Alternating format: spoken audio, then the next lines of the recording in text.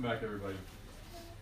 Video guys apparently had a booking today prior to knowing they were supposed to be here, so we're going to be going with a GoPro that Santa thankfully brought my son for Christmas, and he's been making good use of it. So I thought I'd show you two 7-second clips.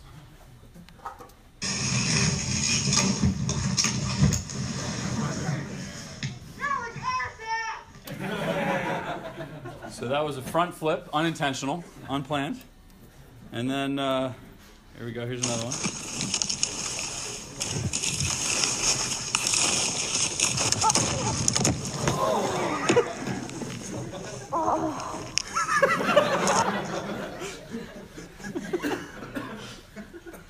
And that was a tree. So I'm usually like, I feel a little bit like the video would be better if I was, okay, there's more happening. What's going on? Quiet. Quiet. This is Novak. Spoiler alert. Novak lost. Djokovic down 4-3.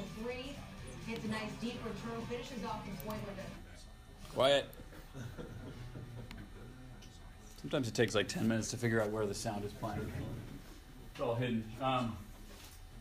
Yeah, it might be better if I was wearing it and going behind him. Usually I'm behind him just trying to like clean up the mess afterwards, but he's having a great time. So we have the GoPro for video today. I have no idea if it's going to work, but we'll try it.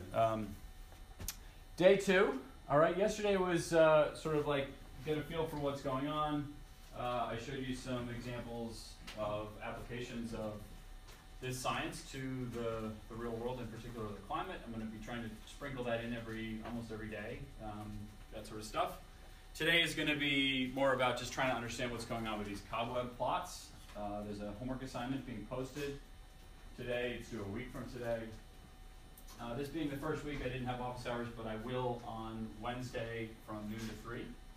So between now and Wednesday at noon, you should spend some time on this homework assignment and then show up in those 3 hours with questions if you have them. You could also tweet questions or between now and then if they come up. What else to say? Okay, so yeah, so we're working on understanding this this logistic map to start.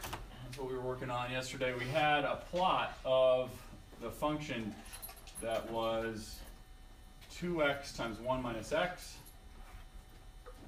And you don't need to redraw this, it's just for my benefit presently. We had these two fixed points, and we started writing down definitions of what stability would mean in this context. So again, the picture for the class is we're going to have a function. It might be a high-dimensional function. Right now it's just one-dimensional. But we have a function, and we're going to pick an initial condition and see what happens when we iterate that function many times. And then we'll change the initial condition, see what happens, change the function and see what happens. Lots of interesting things.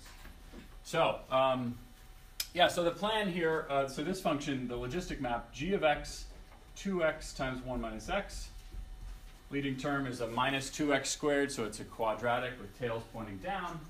And we just, yesterday we're poking around with, well, on the computer, what if I plug in a point between 0 and 1, what happens?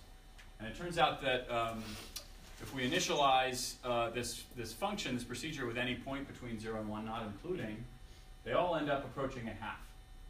And at the end of class last time, we wrote down a definition of a sink, or an attracting fixed point, which was to look at some point that doesn't change under the map. I plug in x equals a half, I get a half back. That's going to happen forever if I keep plugging it in. And then look nearby. If I perturb that a little bit, what happens? So there's this little neighborhood around that fixed point, and the definition we wrote down was, all right, if all the points in that neighborhood end up approaching that fixed point as the number of iterates goes to infinity, then that point is a sink. The size of that neighborhood, we call that epsilon, an epsilon neighborhood. In this case, it was like a half on either side, basically. So it's a lot of stuff. And it was a continuous interval. And nothing else would end up approaching that either. So the entire basin of attraction of this sink, we'll call it basin, was the interval from 0 to 1. So in particular, if I started with this initial value, vertical line to the function, remember that's the thing we do, horizontal line to y equals x, vertical line to the function, horizontal line, you do this a few times, and by iterate 12 or 13, the computer was convinced that that's a half. The computer can't store an infinite number of 0.49999, all these nines, so it just decides it's a half after 12 or 13 iterates. In our head, we know, oh, we're just like doubling the number of nines after the 0.4. It's a limit. It's approaching a half. Okay. Any questions about stuff that I've said? Yes? So the epsilon? Epsilon, yeah. Yeah, so like but we more focus on the idea for a small and Yeah. just not really need to struggle like what's a range for. Yeah. It's just one epsilon. So the definition will say as long as there is an epsilon that's not 0, could be 10 to the minus 5. We'll have examples where there's a sink and the neighborhood around it that's attracted to it is like 10 to the minus 20 in width. Little tiny stuff, collection of things that go to it. And stuff outside of that neighborhood, they do something else. So we don't really need to find out what's the number. You just need to know what it is. Yeah. The question is, what do we have to know? What do we have to figure out exactly what epsilon is? No. I'm saying anything under a half would work for this particular sink. It's just its existence and epsilon that's bigger than 0, a single one that you would need to think about for showing something to sink. Yeah. Depending on the size of the epsilon, does that kind of tell you, like, does it describe the sink's like strength? Depending on how It big could. is? It could. So it's if epsilon were big, you might think, oh, well, there's a lot of things attracted to the sink. How quickly they approach the sink is something that is more like the strength that you're describing. That's another thing we'll quantify. Yeah. Other questions? Yeah. Okay. So, for example, last time we also talked with respect to the strength. Here it took 12 or 13 iterates to settle down from this initial condition that we picked 0.01 or whatever. We did the example, I put up an example where it took 300 iterates for some point to settle into this period 6. It's repeating every 6 times through the function behavior. And that was not a particularly strong sink in that it took so long for it to attract things. It bounced around for a long time. We'll quantify these sorts of behaviors. Cool, we didn't really talk about what's happening outside of the 0 to 1 interval. We tend to focus mostly on 0 to 1. But what would happen if I started with like negative a tiny little bit right here? And I drew my vertical line to the function. Where's that going to head? I'm going down to the function, vertical line to the function, horizontal line to y equals x, down to the function, horizontal line to y equals x, down to the function. So where's that headed? Negative infinity. Yeah, and the same thing is actually going to happen over to the right of 1, like 1 plus a little bit. This point, if I evaluate it, sorry, you can't see this guy.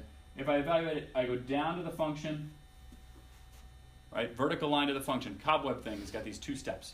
Evaluate the point, that's the vertical line, and then the horizontal line goes all the way over here to y equals x, down to the function, y equals x, down to the function. So stuff to the right of 1, after 1 iterate, is doing the same stuff as what happens left of 0. This is not intuitive. You're not going to just like look at a picture and see, oh, for this function, I know what's going to happen. You kind of have to play around with it and pick some initial conditions and see.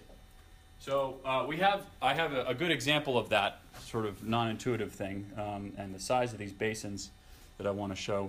So this is a figure from your book, 1.3. All right, and this is not a quadratic function. This is a cubic function, and we can write the equation down on the board. So this is the function f of x equals 1/2 times 3x minus x cubed.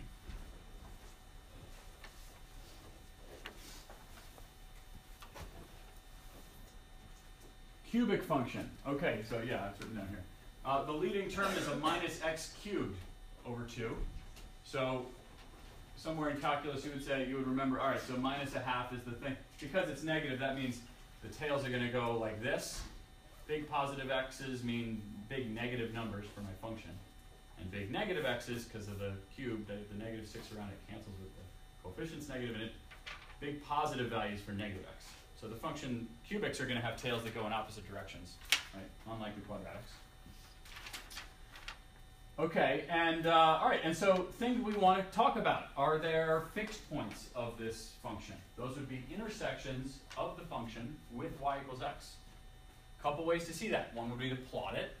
Okay, and you see, oh yeah, it looks like there are 3. Another is to solve for f of x equals x. So if I want to find fixed points algebraically, I'm going to set f of x equal to x, because that means, if that's true, then this is a value x that I plug in to my function f, I get the same thing back.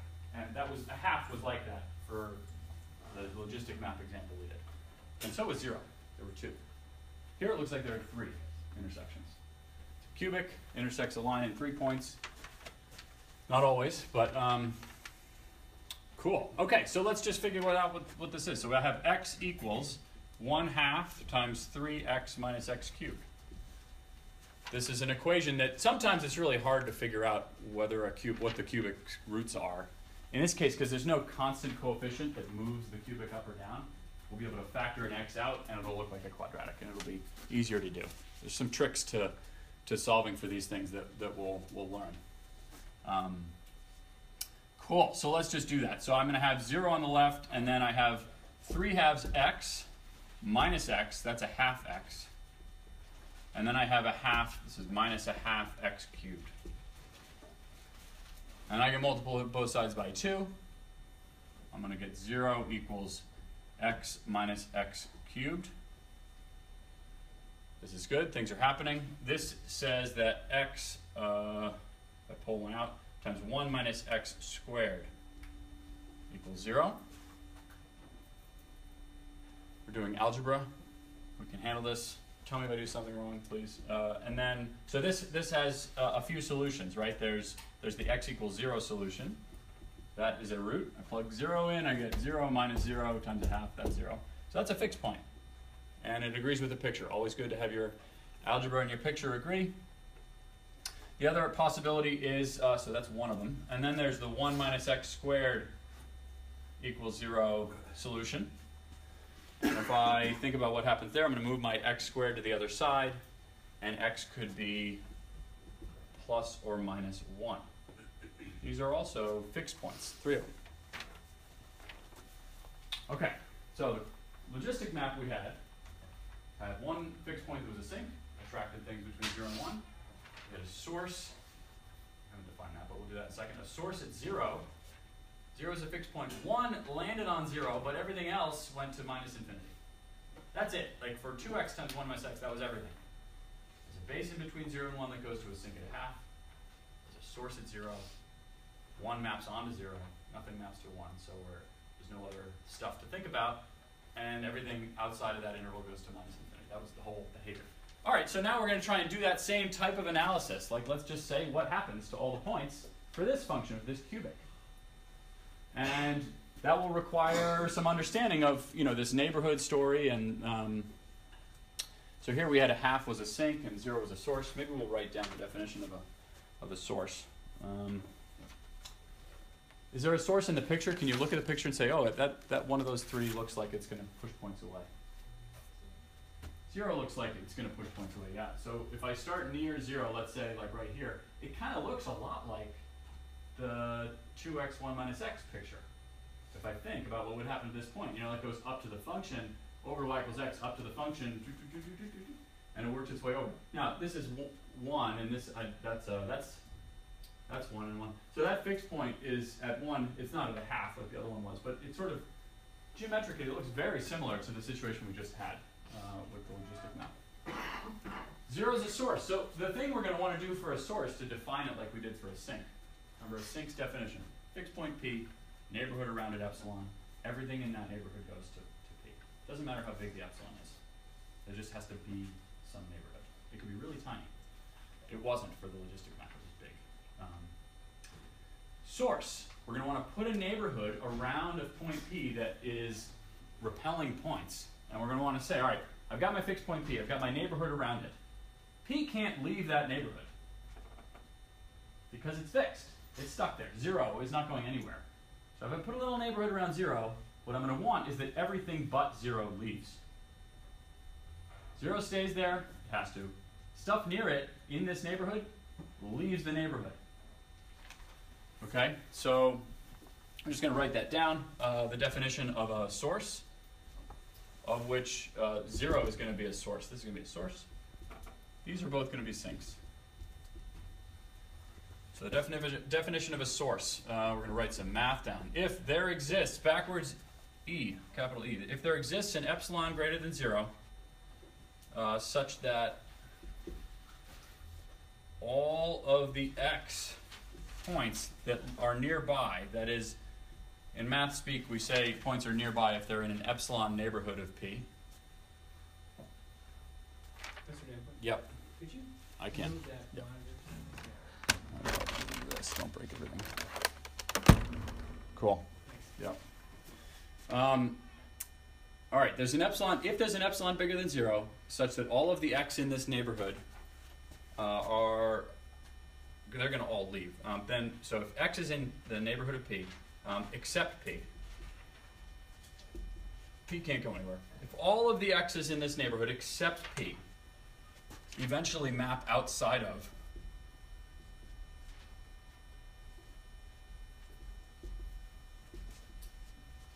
that very neighborhood.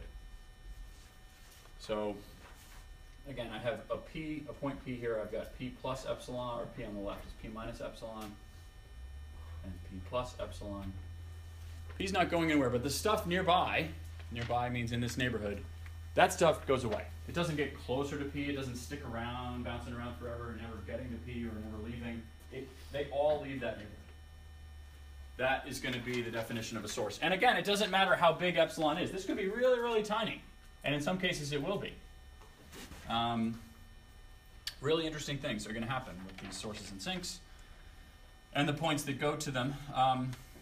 But this is the concept. So if we think about 0 in this example, if I put a little neighborhood around 0, and I wonder what happens to those points, they all take off. Like the ones to the right, they're going to 1. And if I started nearby on the left, well, vertical line to the function, horizontal line to y equals x.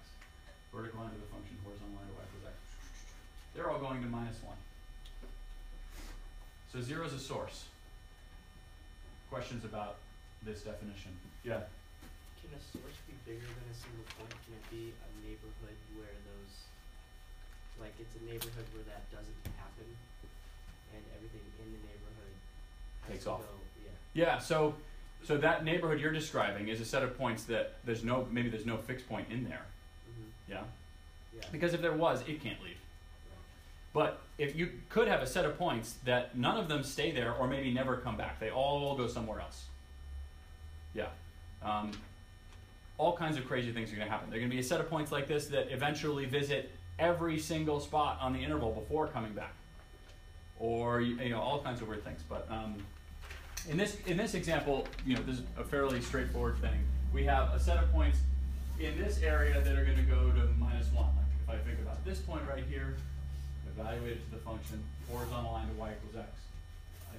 Horizontal down. So points in this area here between 0 and whatever that intercept is, it's -√3, are going to go to this sink at -1, and points in here are going to go to 1. Stuff outside we got to talk about. Yeah. So if a sink's basin of attraction is close enough to a source's basin of repulsion, how do you find the boundary between the two? Awesome, great question. So the boundaries between basins of attractions of sinks tend to be sources or points that map to sources and land on them. So this point right here, for example, like -√3, that lands when I map it, when I do the horizontal line to y equals x, it lands right on a source, which is kind of the only way to get to one, because if you land a little away from the source, you're leaving. But yeah, so sources tend to be the boundary between basins of sinks. That is an example here that we'll see and in other ways too. Other questions? Cool, so we can kind of tell from the picture then what's going on in between the roots, the -√3 and +√3, where this function crosses the x-axis. But what about outside of it? So for example, I might ask the question, what is I'm going to use this phrase again, basin of attraction, which we haven't exactly defined yet, but we will. What is the basin of attraction of the x equals 1 sink?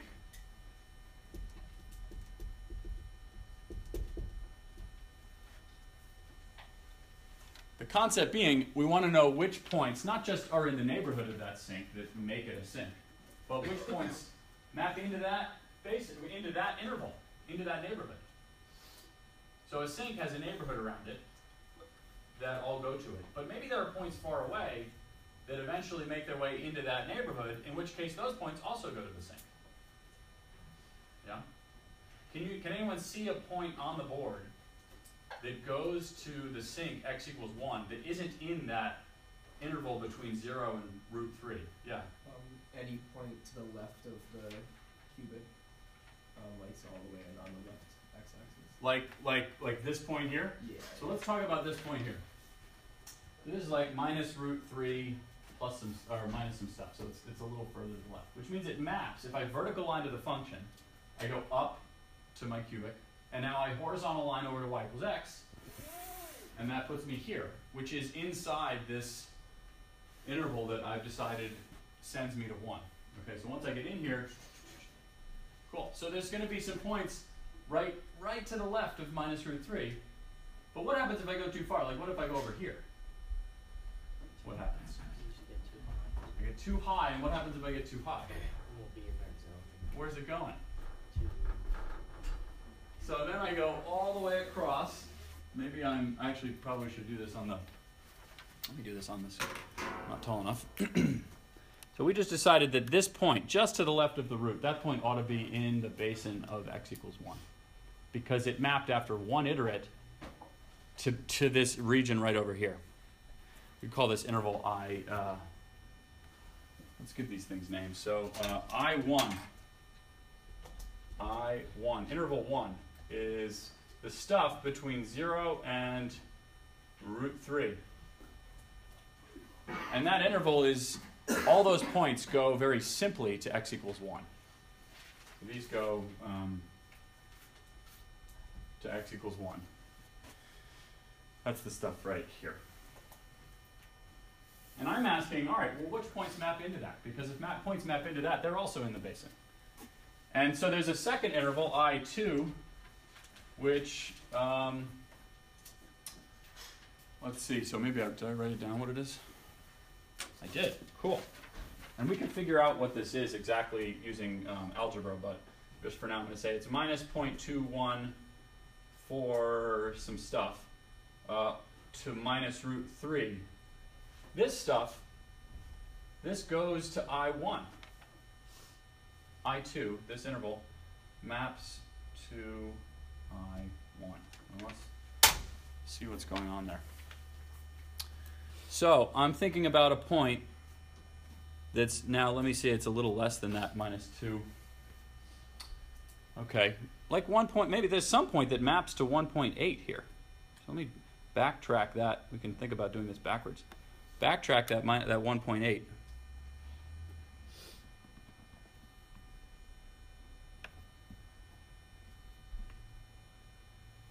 So on the picture, what I've just done is I've tried to draw a point that's just a little to the left of this minus 2.14. And what it's going to do, this point, it evaluates, too high, in quotes. It hits the cubic, it goes over to y equals x, and when it gets over to y equals x, it's at a value past root 3. And then when I go down to my function, I'm at 1.8 up there. That's what that thing evaluates to. And when I go down to my function, I land now at a negative value, which sends me not to the x equals 1 sink eventually, but where is it going to go? X equals negative 1. So this point is actually in the basin of the x equals negative 1 sink. It's in the basin of attraction at this interval. Not this one. Cool. And their boundary is whatever, this point is the one that maps to positive root 3. So that's how we would figure out what this number is. That thing maps to positive root 3. Stuff a little bit to its left maps to something bigger than positive root 3 and therefore ends up on the left. Stuff to its right maps to stuff smaller than positive root 3, which puts me in this interval. Am I done figuring out what the basin is of this x equals 1 sink? Why am I not done? I see some shaking of heads. Is it just these two? Like these two, we just decided I2 maps into I1, and I1, all those points are in the basin of the sink. Is a leading set of subscripts here. Yeah. Because we'll have the same problem again if you go more to the left. When you go over and over again, you'll eventually hit a point to pass that -1. Okay. So, like right now, I've hit this spot, which sends me over to here. But you're saying if I land like here, I'll come down and over, and I'll shoot past this thing. And when I get over to y equals x, I'll map up into I2? Is that what you're saying? Or yeah. Something like that. So yeah, so I2, you can think about doing these forwards, which is like the game is to iterate things forwards. You can also do this backwards. And that's one of the ways to try and figure out these sort of tricky problems. This interval I2, it comes from somewhere. It's a little band of points right here. So if I think, where does it come from? Well, if I bring that band down onto y equals x, over to my function, and then up, well, it's coming from some I3 over here. That's to the right of this, this point that I was just worried about. And that's just the third one. But there's going to be, again, another stripe even further to the left. And they're alternating. They're getting smaller. They're alternating between bands of points that are going to the other sink. So, so I3. And I wonder if I have any numbers. I don't, but this is right of x equals 2.14 and so on. There's a symmetry here. And maps to I2. And then there's going to be an I4 that maps to I3 and so on. They're consecutive, they're every other one is going, there's another set of these that they're shuffled with that go to the other sink.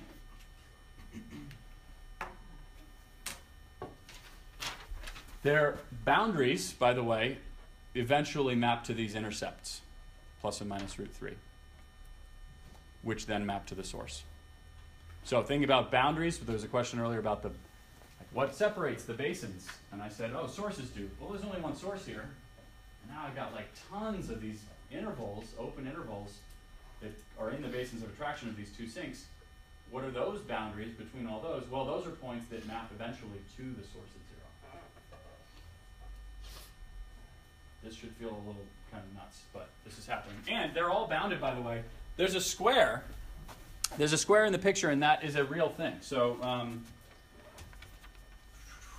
that is a real orbit there. So these IN, these intervals, IN get smaller as n increases. Seemed like a simple question. Which points go to the x equals 1 sink? Yeah, it's not. There's an infinite set of intervals shrinking in size, alternating with another infinite set of intervals that shrink in size symmetrically that go to the other sink. They're all open. Let's see. So all lie between plus and minus √5. So this square on the board, this is, so if I think about this axis, this is √5, and this is minus √5. What's going on with √5? What's weird about that? Well, let's see what happens. If I plug f, if I say, what is f of √5? Let's see. So this is 1/2, 3 copies of √5 minus √5 cubed. All right, what is that? Let's do it. 1/2, 3 √5 minus, what's √5 cubed? 5 √5. This is 3 √5 minus 5 √5. So that gives me negative 2 √5s. I got a half out front. This is negative √5. If I plug negative √5 in, same thing will happen with a negative, and it'll wash out to be positive √5. So this is √5 goes to negative √5, goes back to √5, goes to negative √5. and so on. This is called a period 2 orbit. It repeats every 2 times, not every once. Fixed points repeat every once. In the new language, it will be, fixed points will be called period 1 orbits. They repeat every time you put them through. Period 2 orbits repeat every 2 times you send them through the function. And that square, so that square is what they'll look like on a cobweb plot, a period 2 orbit, right? Because if I take root 5 and plug it into the function, I go whoosh. I'm imagining this thing, aspect ratio is a little messed up. Imagine it goes over to here.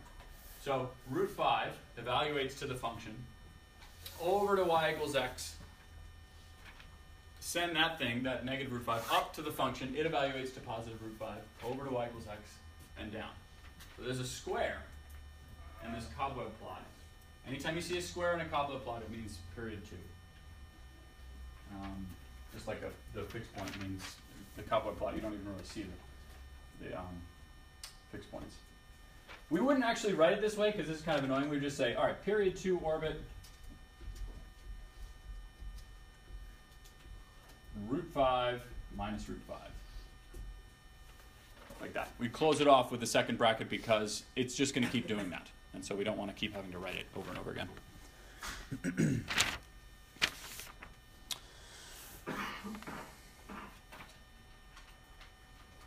Questions?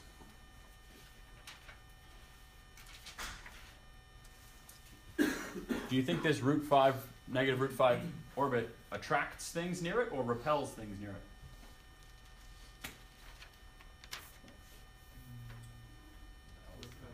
Why do you think repels? You're right. Why?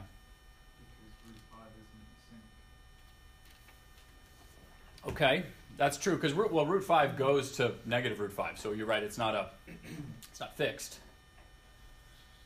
Yeah. Nothing would map to either except the other.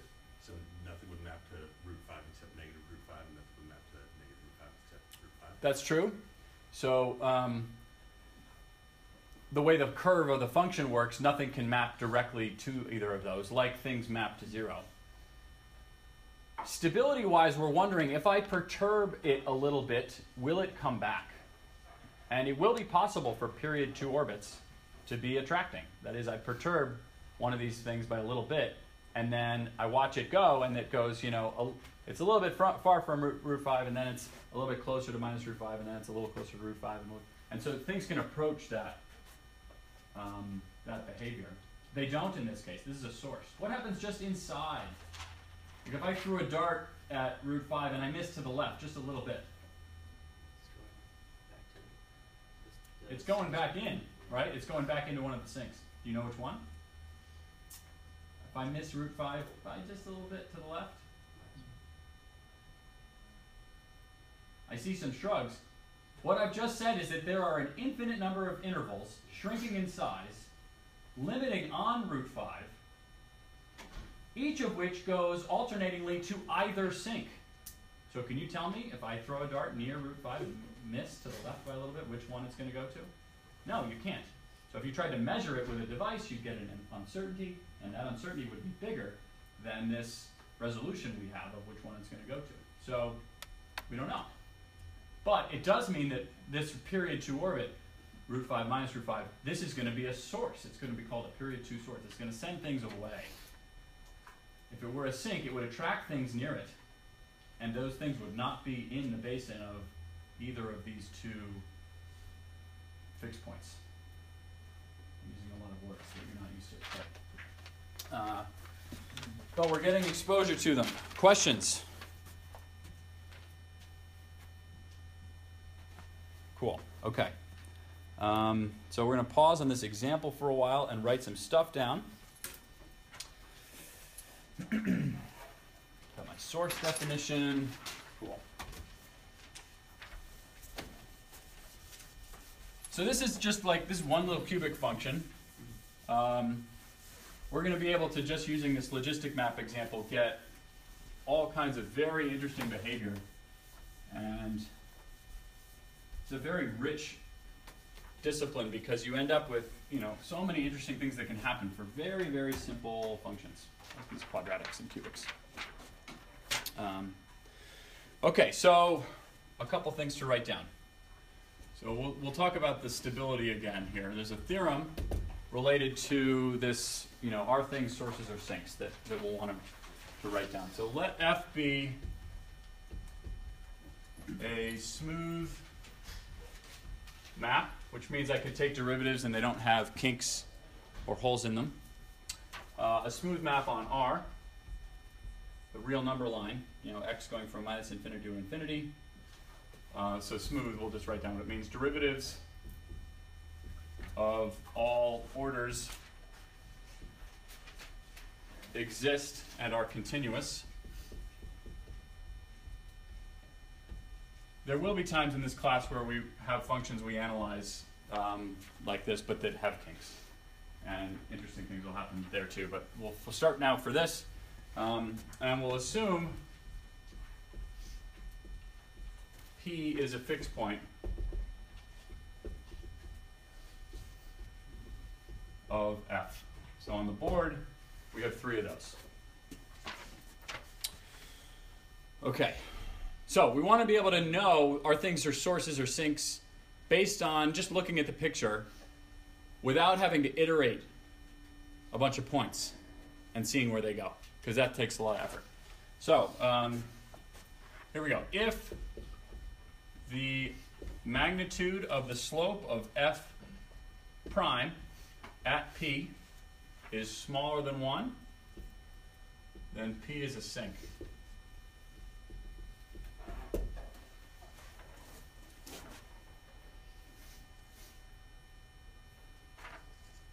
F prime, derivative of the function, slope of the function F.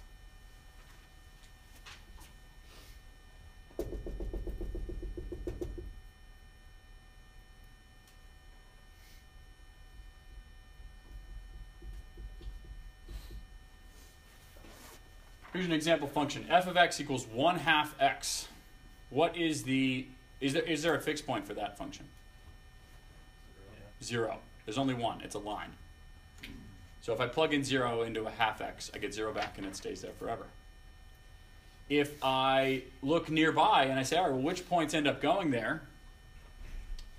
All right, like this point here, does this go to 0? Well, I evaluate it, I go over to y equals x, I evaluate it over to y equals x. Everything, in fact, will go there. If it's linear, this slope 1/2 is the same the whole way. In particular, at the fixed point P of 0, P equals 0. This function, its slope is a 1/2. That's smaller than 1 in magnitude, and that geometrically, with this cobweb thing, what we're doing is going to mean things approach it from either side. How about the function 2x?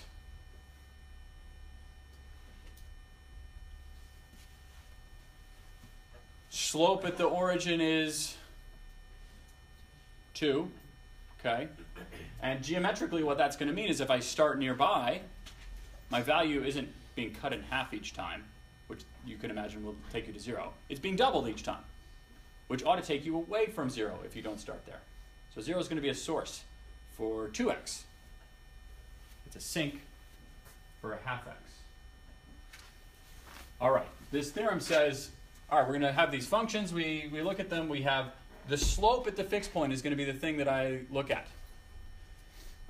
If f prime at P is less than 1, I'm going to have a sink. And if f prime at P, this could look like an f1. Just make sure you tilt it a little bit. F prime at P is bigger than 1, then P is a source.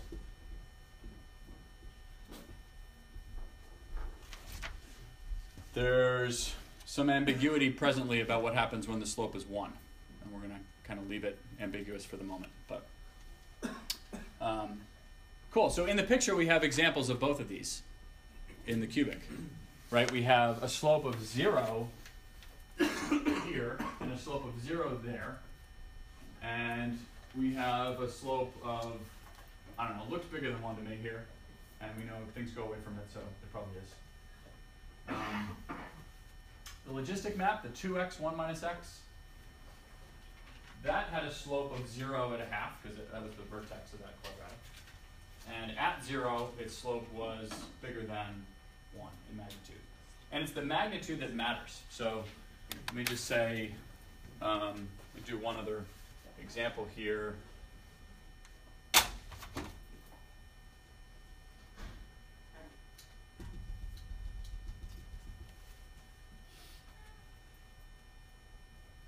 So I've got a fixed point here at that point, and I'm going to say it's the slope there is like minus 0.9. So here's P, and let's say F prime at P prime is minus 0.9.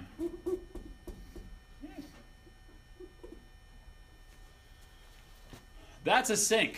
It doesn't. You can't look at it and say, "Oh, I definitely know that's going to happen." You probably can't tell that yet. But what will happen is if I start nearby, even though the slope is negative, it's the magnitude of this thing that matters. So if I start nearby, I evaluate my function. I go over to y equals x. I evaluate my function. I go over to y equals x. Evaluate over to y equals x. What's happening? It's spiraling in. So positive slopes are going to see things sort of monotonically approach. That's what happens here. Things are monotonically approaching. But if I have a negative slope, but it's still a sink, smaller than 1 in magnitude, then things are going to, they're going to sort of spiral. This is where the cobweb thing, they're going to sort of spiral their way in. Alternating on either side of it, but getting closer. Yes? And the closer that is to 1, the longer it will take to get in. Correct. Yes. So the strength of the attraction is related to how close this slope is to 1.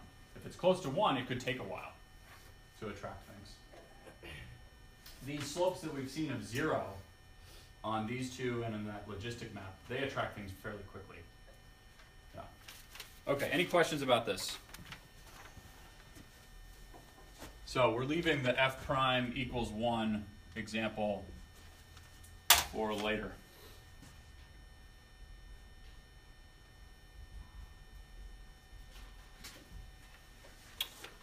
Okay, so that's a theorem, and this is going to be helpful because now if we want to do the algebraic part, we'll say, all right, we'll write down our equation, we'll set f of x equal to x, we'll solve for the fixed points. We can just then take the derivative of f. Algebraically, this is a thing we know how to do, especially for polynomials, you know how to do that. And then you plug those points in and see what they give you back. Yeah. These are different statements. Yes, yep. So, as I've written them, they don't look like that. But yeah, if P is a sink, this is true. Yeah. These are if and only ifs. Okay, so more words. So let's let F be a map on R. Real number line, minus infinity to infinity. We tend to focus on the stuff near 0 to 1, just to make it easy. Or simple, not easy. We're going to call P a periodic point of period K.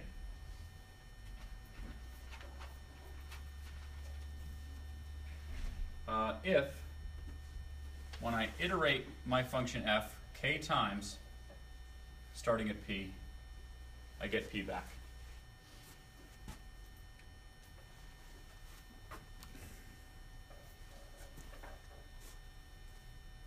And one other thing, and if K is the smallest such integer. That's important. Okay, so the root 5 minus root 5 thing we talked about a minute ago. Those the root 5, for example, is going to be called a periodic point of period 2. Because if I think about what happens when I take my function, this cubic, and I plug root 5 into it, I don't get root 5 back. I have to then send that minus root 5 that I got through the function again to get back root 5. So it's really f2, not squared, not f squared, but the second iterate of f, for which root 5 is a fixed point. So you think about this, f2, which is a degree 6 polynomial that I haven't written down and it's kind of a mess, that function, which is like, instead of just sending a point through the original 1, 1. It's actually sending it through twice. So the second iterate of this cubic is the degree 6 polynomial. It crosses y equals x at points. We can figure out how many places it crosses y equals x. If the root 5, plus or minus root 5, we've just said, those are points that repeat every second time through. Those should be crossings with y equals x for this degree 6 polynomial. That is, this cubic then iterated with itself. Not squared, but iterated with itself. Okay, so will these 3 points be fixed points of this thing iterated with itself? The 0 and plus or minus 1? Are they going to be points that repeat every 2 times through the function? They repeat every once through the function. If I then put them like 0, if I put 0 through twice, is it still 0? Yeah, because it was a fixed point under the first one. So if I say, all right, send 0 through this thing, do it again, it's not going anywhere. So it's actually, that's why this extra little bit is here. And if k is the smallest such integer, because 0 repeats every 2 times through g. It's a fixed point of g. It repeats. If I send it through g once, I get 0 back. If I send it through again, I get 0 back. But we don't really want to think of 0 as one of these period 2 points, because it didn't go anywhere. It's the root 5 that we want to think of as one of these points, because it didn't stay put under 1 trip through. So that's why the extra little bit is there. So let's look at this definition again. F is a map like this cubic. We call P a periodic point of period k, if this is true. And what I was just saying is that for our example, so this thing, this cubic, f2 of root 5 is root 5. And f2 of minus root 5 is minus root 5. Yeah. Those 2 points, root 5 and minus root 5, they're not fixed points of f because they go somewhere else. However, because I send them twice through f and they stay put, they are fixed points of not f, but this f2,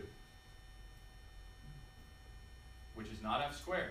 It is f composed with itself. Awesome. And they are different and distinct from minus 1, 0, and 1, which also repeat every 2 times through f. They are fixed points of f2.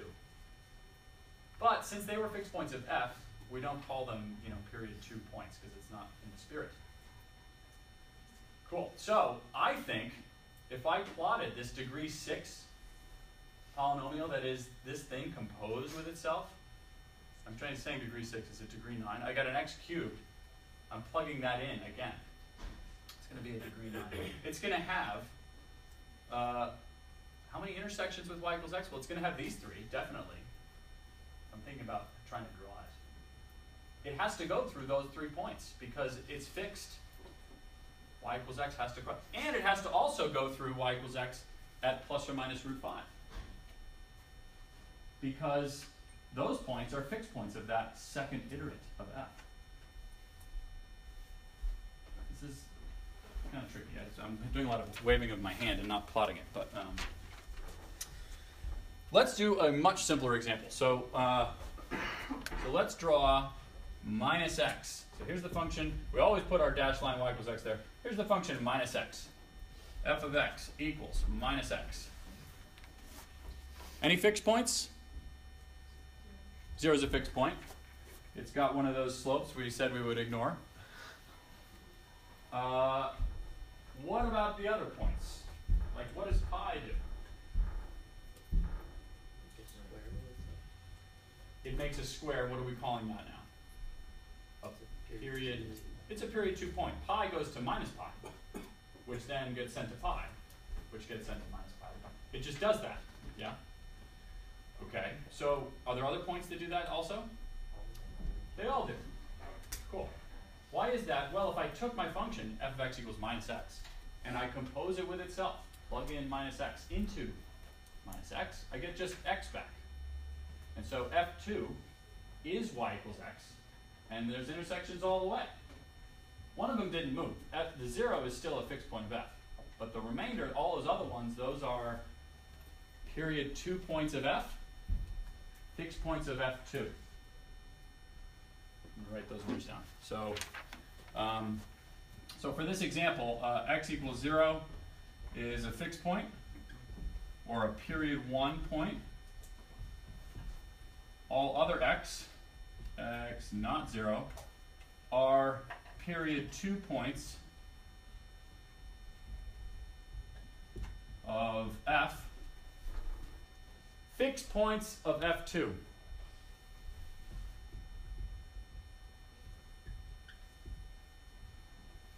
That's not f squared. In this occasion, f2 and f squared are the same function. That is not normally the case. This is a very simple function, but that's not true. If I take minus x and square it, I get x squared. So good. All right, good. I'm glad to see that's different. So f2, we're composing minus x with itself. I get x back. If I squared it, I get x squared. Different thing. Yeah. Okay.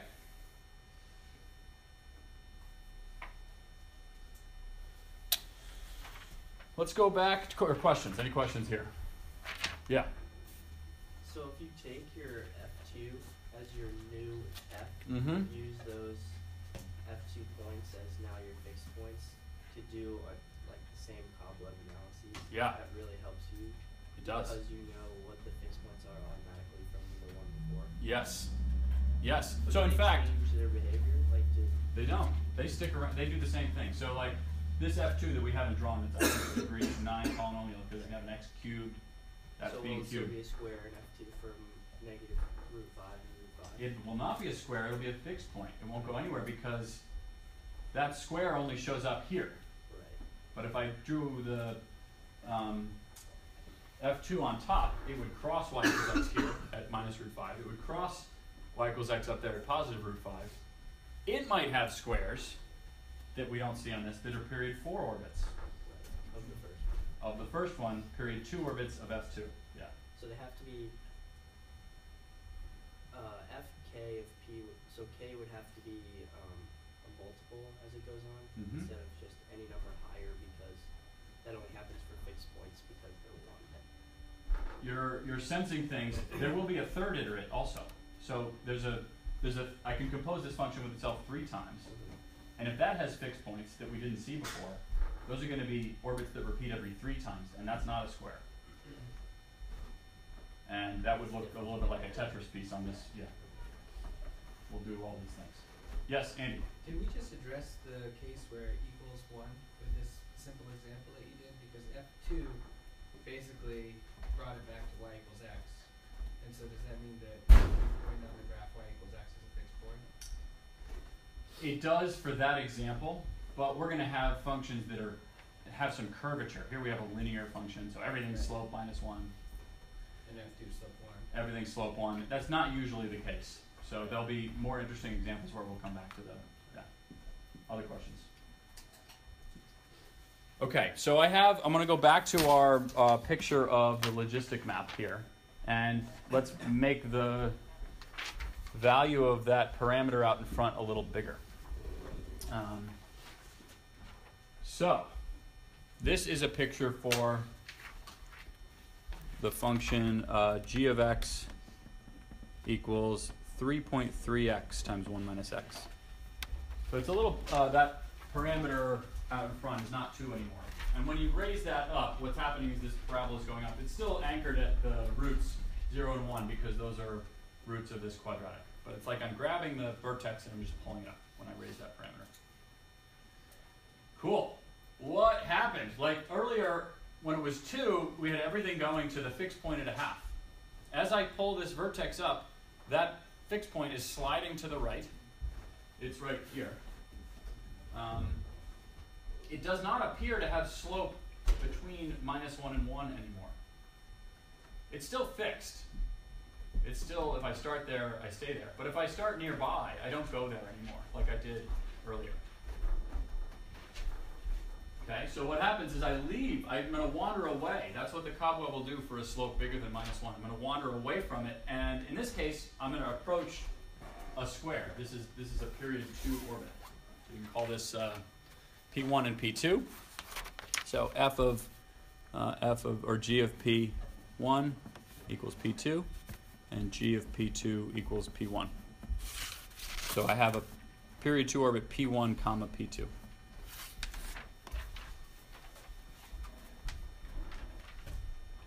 Cool.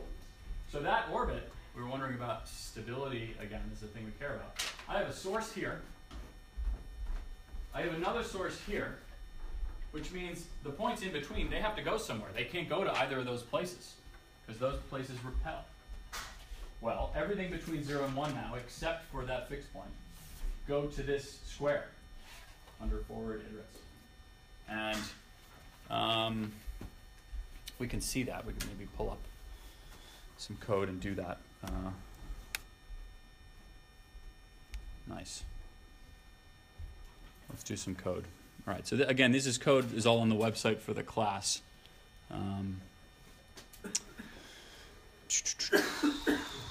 What am I saying? 3.3, let's throw that one in there.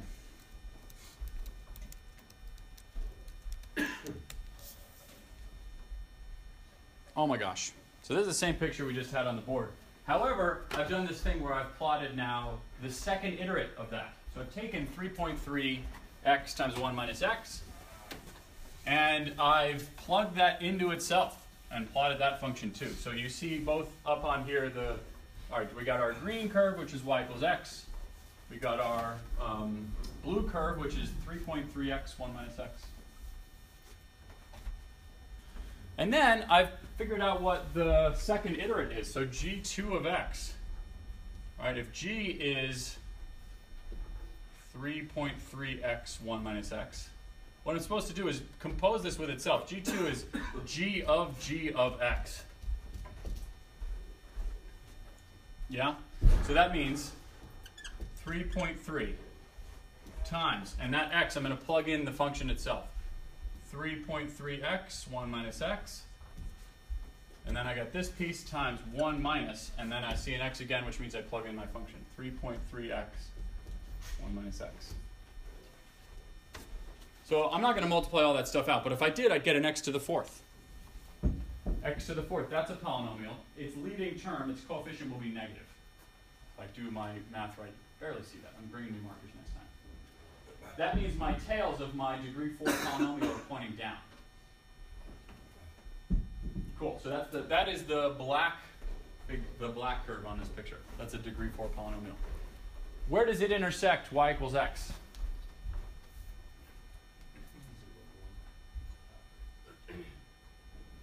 0, yes, it intersects at 0. Why would it intersect at 0 if we know that 0 is an intersection of the original function g? So 0 is a fixed point of this logistic map.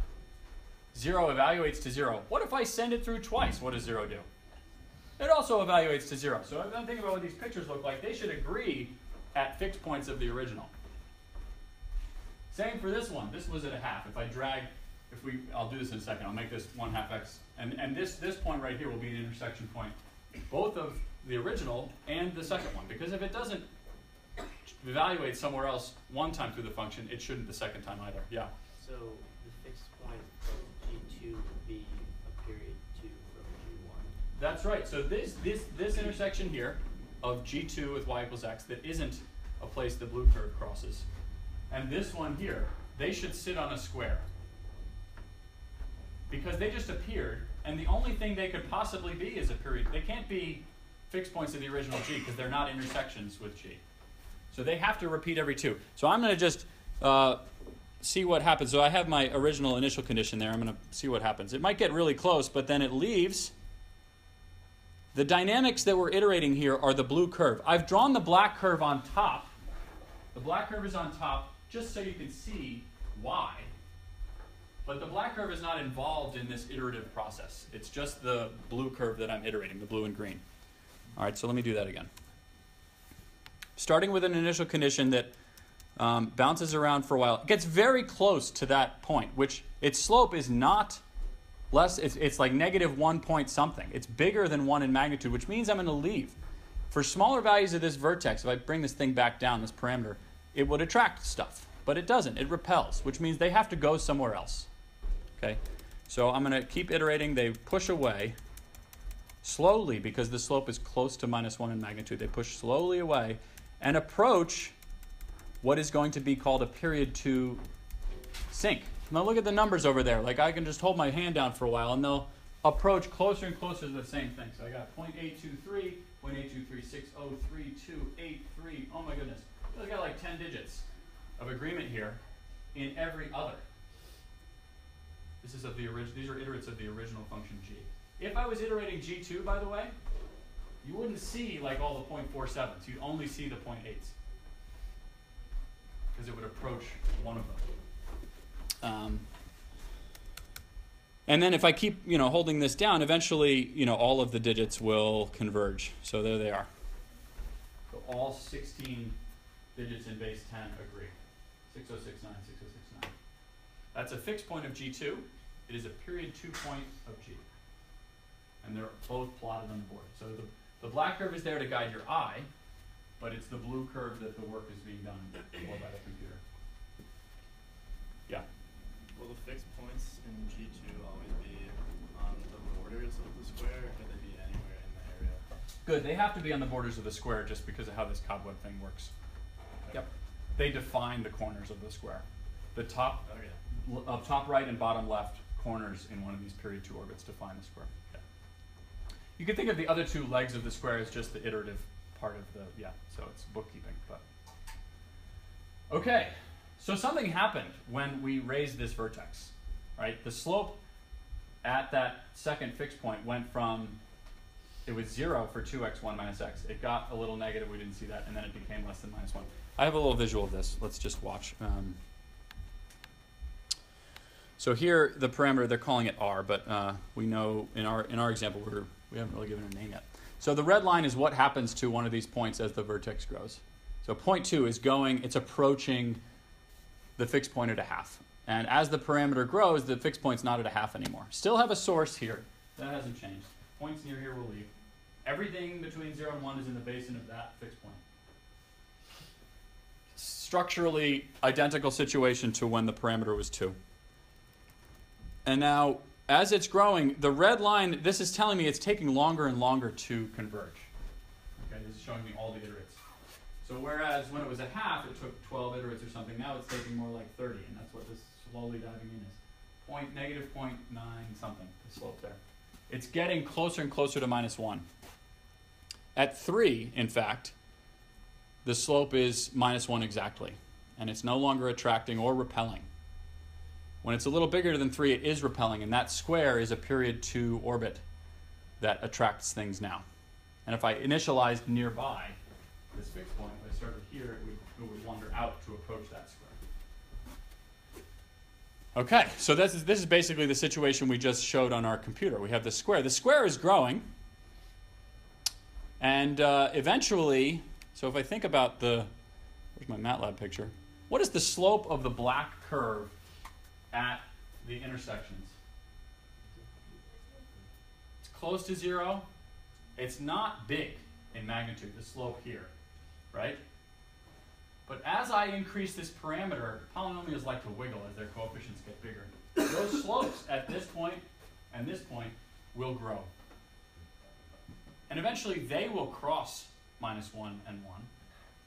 And these 2 points will no longer be attracting fixed points of G2. The period 2 orbit will no longer be an attracting period 2 orbit of G. And the points will need to do something else. That square will still exist, but it won't attract things. Okay, so let's see what happens as it gets bigger. Whoa. What does that look like? It looks like 2 squares. And that's what happens. The period 2 orbit, it's called a bifurcation, becomes these 2 squares next to them. This is a period 4 orbit. An orbit that repeats every 4 times through. The fixed points are still there, that one and that one. These are period 1 orbits. Source, source. There is a square in between these two. That is a period 2 orbit of this function that is also a source. And everything else between 0 and 1 approaches this period 4 sink. And if I plotted G4, oh my gosh, degree 16 polynomial, lots of intersections. with y equals x. That one, they wouldn't have gone anywhere. There would still be intersections at the two spots, because if it repeats every 2, it will repeat every 4. And then all of a sudden, there are these new intersections, 4 new intersections, with slopes smaller than 1 that represent these 4 points that are part of the period 4 orbit of the original function. This is called a period doubling cascade of bifurcations. And as it continues, what you'll see is repetitive behavior of any integer you want. There are, as we go along, there are windows where we find things like that period 6 sync that I showed you on the first day. And then eventually, when we end up at a parameter value of 4, there is a periodic source for every integer period. So pick the highest number you can think of. There is an orbit that repeats after that many iterates, and therefore that many fixed points of the function iterated that number of times with y equals x. There are an infinite number of them. They're all sources when the parameter is 4. And points that aren't on those sources, of which there are uncountably many, do some crazy stuff that does not involve approaching any of those things, because they're all sources. Incredible things are happening right now. And I want to show you this behavior in sort of a more comprehensive view, and that will require what's called a bifurcation diagram. So here's a picture of the long-term steady state for this function we're looking at. So here is 3.3 is that value we looked at just a minute ago. What this picture does is it takes the value that a random initial condition approaches and plots only that value. So pick a parameter, parabola, pick a random initial condition, iterate it 1,000,000 times, throw all of those away, and then start plotting points at iterate 1,000,001, 1,000,002, 1,000,003. And if it's approached a sink, you'll only see one point, the fixed point sink that has been approached. All the transient behaviors that would look like some bouncing around here is gone. So pick a parameter value like 3.3 is the one we just looked at. That's this vertical slice, so the square. The square is the attracting behavior, P1 and P2. This is P1, this is P2. So if we've iterated out all the transient stuff where we picked an initial condition, iterated it for a while, it settles down into that square, and so you don't see any of that transient stuff, which would be kind of fuzz around here. And just plot those points that are left. So that would be this point and this point. And if we were iterating the map, they would just bounce back and forth between the two of them, because that's a period 2 orbit of this logistic map function. As we lift the vertex, what those red curves were showing is there's a bifurcation to period 4. That was the 2 squares. Okay? The period 2 orbit is still there. There's still a square in between those two, just like there's still a fixed point. That fixed point is still there. It's just you don't see it in the picture. Why don't you see it in the picture? If I pick a random initial condition and iterate it, why wouldn't I see that fixed point? What is that fixed point? The one that's like on the right half at this parameter value. Do you remember what happened to it? It's still there. It's a source. So we wouldn't ever iterate and approach it. This is the limiting behavior of a random initial condition. And there's no sources that are going to show up in this picture. Only the sinks, the things that attract. So period 2 orbit gave way to a period 4. That's the 2 squares. And the period 2, the 1 square is still there, but it's a source now because the slope of that black curve, G2, at those new fixed points went past -1. So the fixed points are always going to be there, but whether it's a source or a sink can change. The fixed points exist as the slopes change. Yeah. Whether they show up in this bifurcation diagram depends on their stability. If it's a source, this is sort of like an unstable equilibrium. The pendulum, pointing straight up. It exists, but experimentally you wouldn't likely observe it if you were just to let physics do its job. Yeah? Other questions? So as we're raising this parameter, I call this is called a period doubling bifurcation. A period that is attracting went from 1 to 2 to 4. 2 to the any power is observable in a very small and increasingly small window.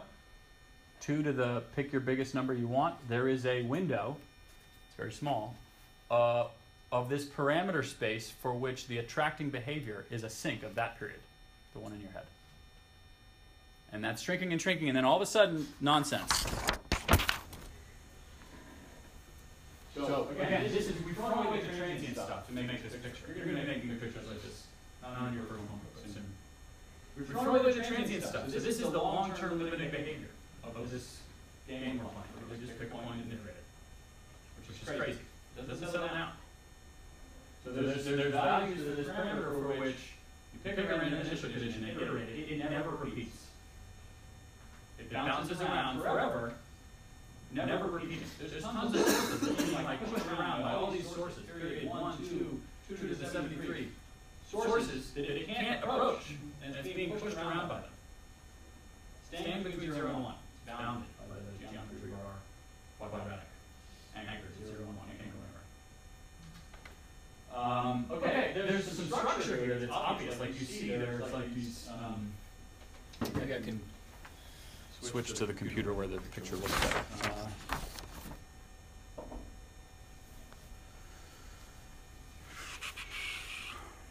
Cool.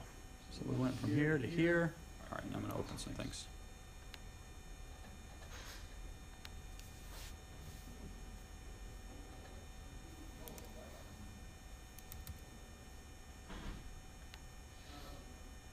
Awesome. That's much better. So you can see these are not artifacts. These like interesting, more dense regions of this picture where orbits spend more time, even though they're not repeating, than other places. And these are things we'll eventually be able to understand. The reason it's stuff isn't down here or up there is our quadratic, if it doesn't get pulled up above a certain spot y, there's no way to access that part of the interval. So when it's, for example, when the 3-point it's the vertex hasn't made it up to 1, so there's no way to get iterates all the way out here. At 4 is a special number where the vertex is at 1. So the quadratic half maps to 1 maps to 0, and stays that way. Cool. I was saying some things about this. There's a period of double bifurcation. Where 2 to the any period is available to you in here. And then there's these weird windows, one of which I showed you was sort of like over here, where there was a period 6 sink, which was the limiting behavior. So that's what those little windows are. If I increase the parameter there a little bit, period 6 would become 12, would become 24, the attracting behavior would become powers of 2, starting with 6. If you pick a region over here and start zooming in on it, you will start to see these windows. You may not see many, you may see 3 or 4 now, but if you zoom in on part of this bifurcation diagram, structure will appear. And if you pick a region, you think, oh, that looks like all gray. And zoom in, these windows will appear. So this is our first example of a fractal object, one whose characteristics change at all length scales. Which makes it very hard, like we were saying in the cubic example, to predict what's going to happen. If you have these basins of attraction and you make a measurement, and you're not really sure sometimes whether the place you are experimentally is going to do one thing or another. Qualitatively, very different behavior in the long run from very minute changes in an initial state. Super important idea. Here we have a parameter that we're varying, and over small ranges of that parameter, very qualitatively different behavior happens. So many examples of this in science and the way we've been able to observe the world. Here it is. This is a single function. This is a quadratic function, degree 2 polynomial, like you write it down in high school. Look at this picture. This is insane. The behavior resulting from the game we're playing with that single polynomial and then turning this one parameter. This is a very complicated result that we're going to spend some time trying to understand. Like I sort of went through what's going on in the picture. We'll spend some time talking about it again next week. Homework has been posted. You'll be investigating some of the stuff we talked about. Office hours 12 to 3. Have a great weekend.